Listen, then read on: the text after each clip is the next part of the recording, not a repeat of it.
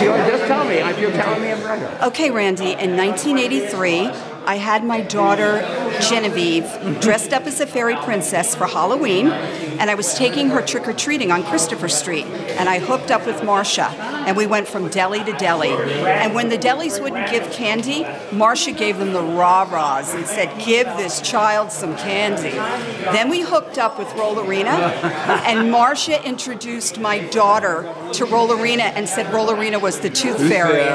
And my daughter was so excited, it made her night. I loved Marsha so much. She was so wonderful, and I miss her madly.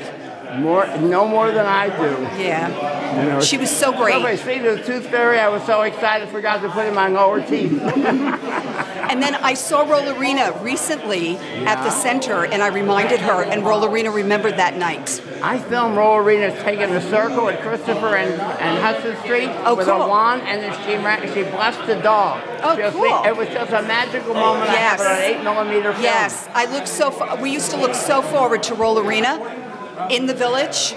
That was like every night. Did you see the exhibition they had for her at the LGBT Center? Yes, I did. Oh, those pictures are really incredible.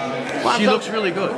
She looks really good. She does. It's really great to see her. She still pops up and hangs in there and goes to fundraising benefits for HIV and everything. Yeah.